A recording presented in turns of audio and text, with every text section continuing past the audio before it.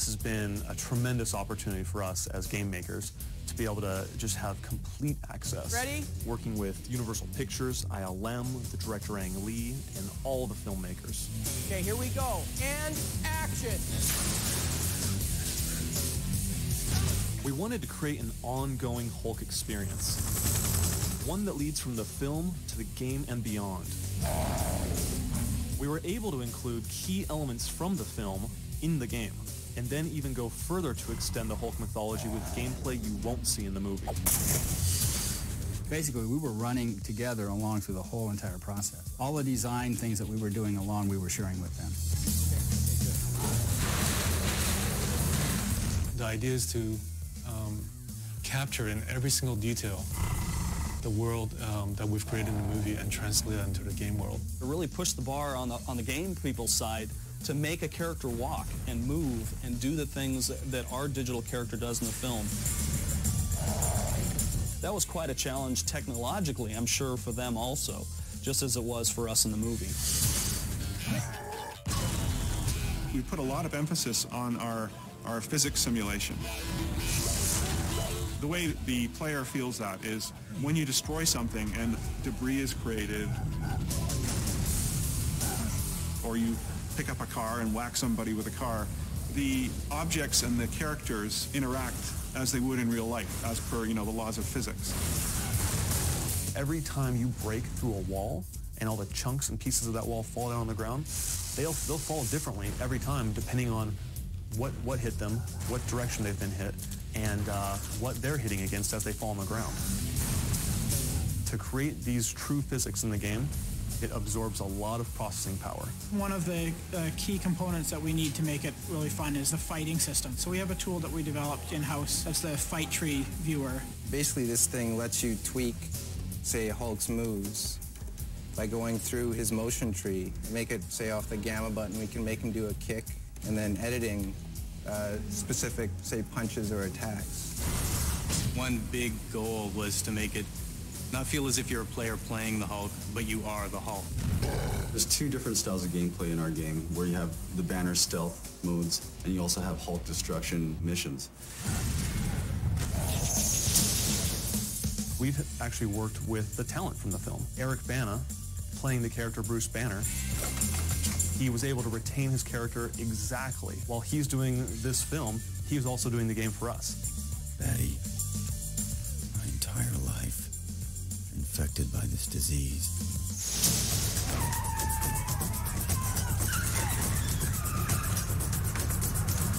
We were able to let the game open up in San Francisco. We have the Hulk jumping from rooftop to rooftop, downtown San Francisco. Another environment we've been able to bring into the game from the film is the underground military base. And this was a really fun one because we got to get our team on the set of the military base and not only get to see just what it looks like, but how it works.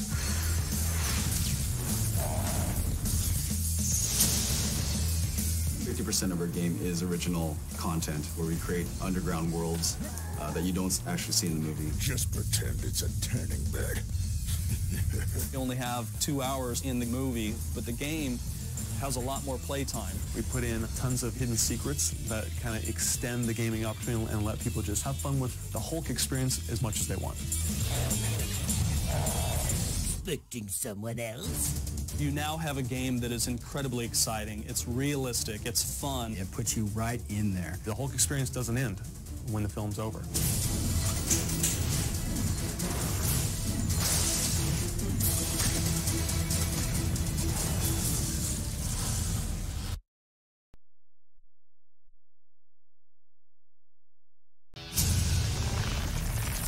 People will walk away from this movie saying to themselves, how is that possible?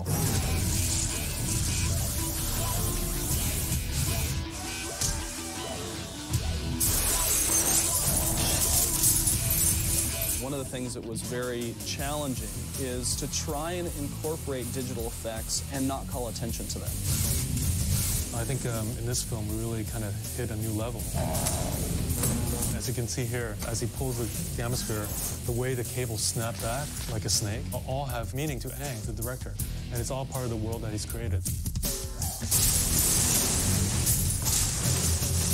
The explosion, the destruction, the smoke, the debris is all part of the story. King is really, really careful to make the character part of a scene and shooting the character as though he were actually there.